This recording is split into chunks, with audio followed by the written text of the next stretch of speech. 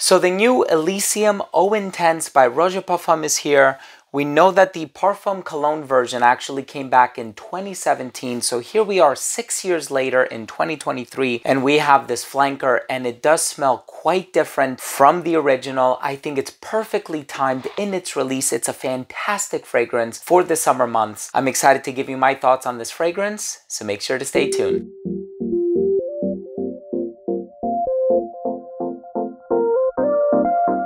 Now, before I begin today's episode and I give you my thoughts on Elysium Eau Intense by Roja Parfums, I'll tell you about the notes, the performance, the comparisons, the evolution, so on and so forth. But I do want to start the video off by saying that if you're a fan of fragrance-related content, please do consider supporting the channel by subscribing to it. Hit the bell icon so you could be notified whenever I do upload future videos to the channel. And of course, give this video a thumbs up if you enjoyed it, or if you took something of value from today's episode. It would really mean a lot to me. Now, the original Elysium with the bright, the citrus, the lime, the lemon, the effervescent qualities, it's aromatic at times as well. It's a beautiful, beautiful fragrance. I've been wearing it for so many years and I truly enjoy it. The Parfum Cologne is just so diffusive and it wraps around you and creates this fulfilling cloud that is enormous for some people, and the performance has always been quite complimented, especially in that initial hour or two. The projection is actually quite loud. Here we have the Eau Intense version. Now, whenever we think of intense, we think of a fragrance that is going to be stronger, darker, richer, juicier, better longevity, better performance, better sillage, all of these things.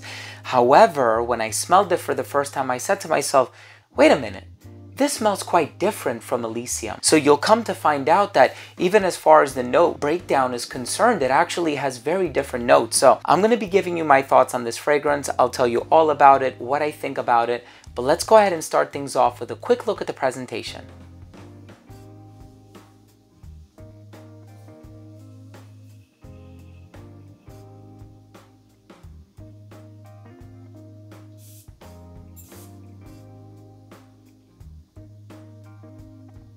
Now, my first thought on this fragrance, right when it opens up, I thought it's so juicy.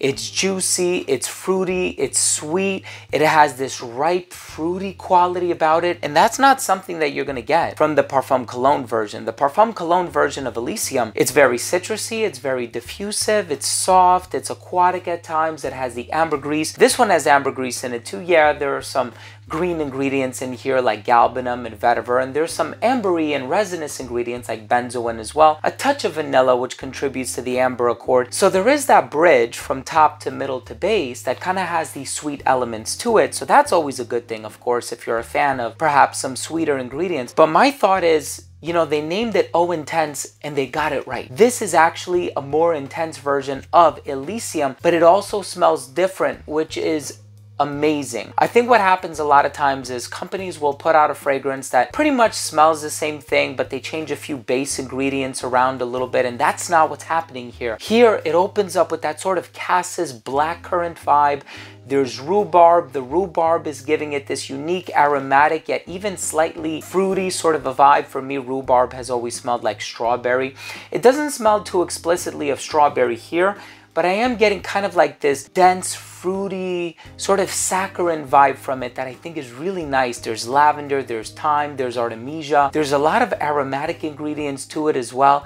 And I thought it opened up very nice, very bountiful, aromatic, very juicy, fruity. There's also apple in here. Of course, once you get into the heart is where you'll explore the floral bouquet, the jasmine, the tuberose, the lily of the valley, all of these things. But they're all clean floral ingredients. I think there's also rose de mai. And rose is a really nice ingredient. It's sensual, it's soft, it has some really nice symbolism to it, but I don't really get anything in this fragrance that smells too explicitly of rose. If anything, I get that bright citrus with the lime, the bergamot. But the thing that's different about Elysium Eau Intense, and of course I'll do a comparison video down the line, is the fact that this smells like a richer, fruitier, slightly sweeter version of Elysium. It has this overripe fruit quality about it in the opening that is so beautiful.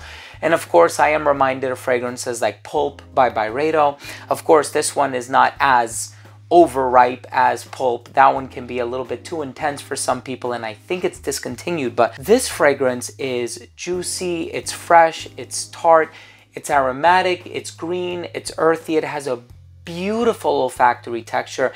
And once again, the thing that I admired the most about Elysium Eau Intense is that it is a change of pace from the original Elysium. So one who has become a pretty devout fan of the original can comfortably explore this fragrance and also find out that this one is actually quite different from its predecessor or predecessors, because I know it was available in a few different concentrations, but this one is truly beautiful. It's that sort of summer nighttime kind of a fragrance. If you're looking for something that's not just very bright and effervescent and casual, but something that has that extra pizzazz to it, I think you'll find something really special with Elysium Eau Intense. Let's go ahead and finish things off with my overall assessment. Now, first up, in terms of the uniqueness and the overall smell, like I said before, it is unique. It actually smells quite different from the original Elysium, which I really admire. Overall smell, mass appealing, very safe, very easy to wear. It probably doesn't have the same fresh aquatic quality that the original Elysium has. This one is a bit denser, a bit richer, a bit sweeter, a bit fruitier, and it does have those aromatic components, so definitely try it for yourself. But I love this smell. This is going to be very high up in my summer rotation. Longevity on this one is 8+ hours on my skin. The projection was great for the first hour and a half of application.